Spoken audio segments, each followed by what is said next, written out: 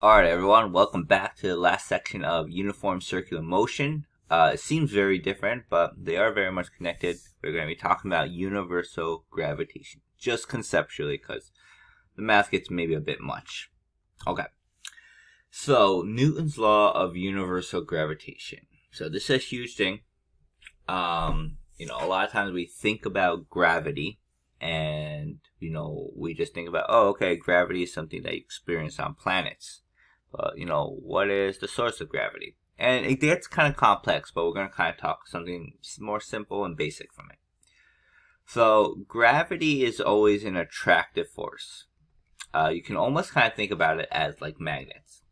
So, how gravity forms is every object that has a mass has a certain amount of gravity.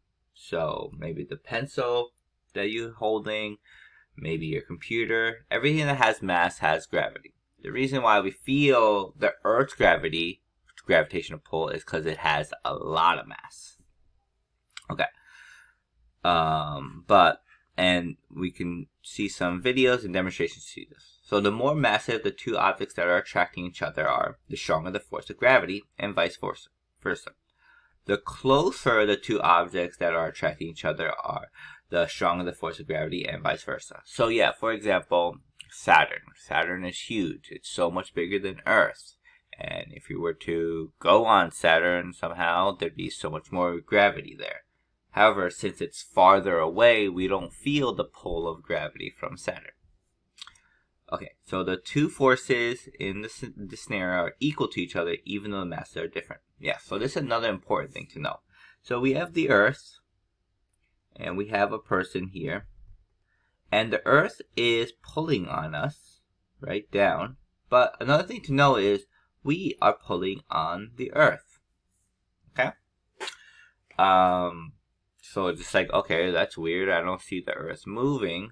Well, the thing is, the Earth is so big, such a small amount of force is barely going to move it. While for us, we're so small that this small amount of force is very much going to move us. Okay, so everything is pulling on each other with equal amount of force. It doesn't mean that we're moving the same amount or we're accelerating the same amount. But we do exert, the calculator that you have next to you is exerting the same amount of force that you're exerting onto it. Or it's exerting onto you. Okay, so this is the formula for universal gravitation. You don't have to know it, but maybe it'll just help you make sense of things. Okay, so the force of gravity, of attraction, is dependent on this G universal constant, mass of one object, mass of the other object that it's going, and how far they are from each other. Alright, anyway, let's move on. So let's look at this conceptual example. At which point will the gravitational field be the strongest, and at which point will it be the weakest? Okay, if you want to pause it, feel free to do so. But it's going to be the strongest at A and the weakest at D. Why is that? A is the closest, so that's why it's the strongest right here.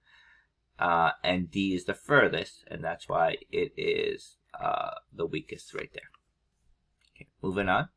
So this is a great video. It's really, really interesting, really kind of mind-blowing. Highly suggest watching it if you haven't.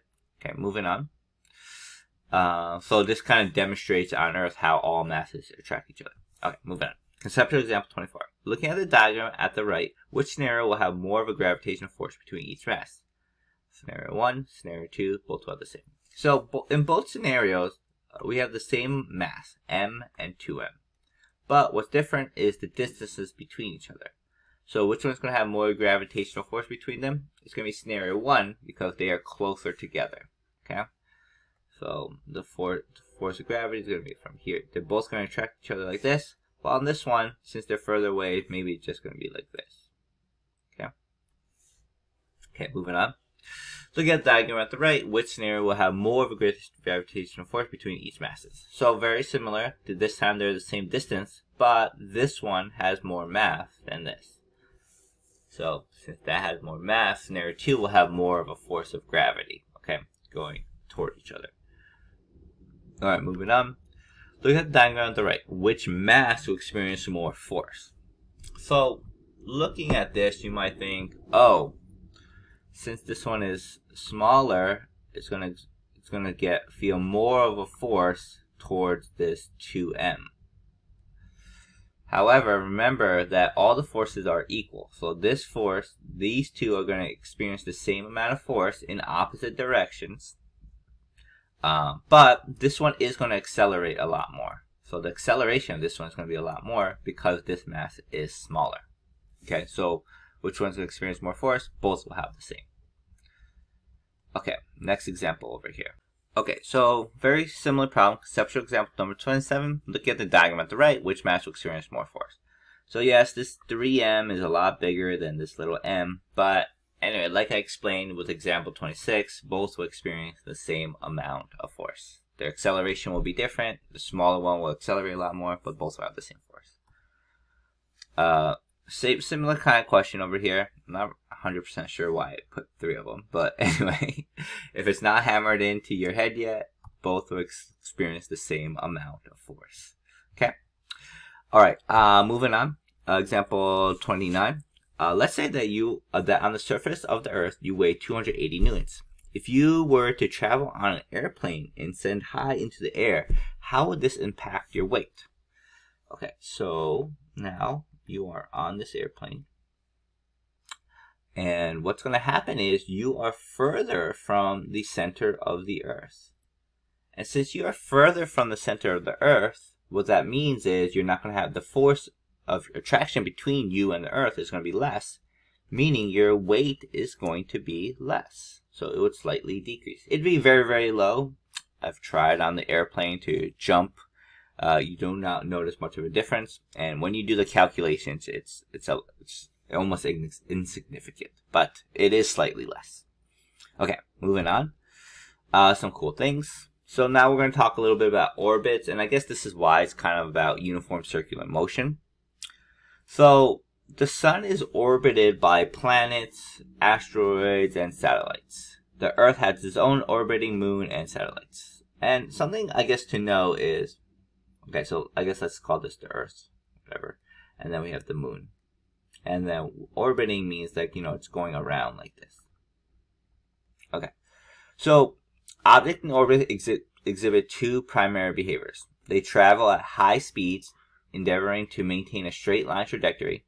And two, gravitational forces prevent them from following a straight path, instead inducing a curved motion. So what's happening with the moon, and Newton kind of discovered this, which is kind of genius, is it's trying to fly out, right? It's trying to fly out of orbit, but gravity is pulling it in. And that's what's happening at every moment. It's almost like falling, and gravity is catching it, keeping it in orbit, keeping it going in a circle like this. So consequently, orbiting objects experience a continuous state of falling toward the gravitational center, but the continuous tangential motion prevents them from colliding with the central body. This results in a stable circular or elliptical orbit. So it's like really cool to kind of understand this. There's a video of this demonstrating this, so I highly suggest watching that. And this is the last question here. The moon revolves around the Earth. What force is directly responsible for this circular motion for the moon? Okay, and by now we should know that this is by the force of gravity. Alright guys, thank you so much for watching with uniform circular motion. For the next unit, I'll be talking about energy, so I hope to see you with that. Thanks for watching, everyone. Bye.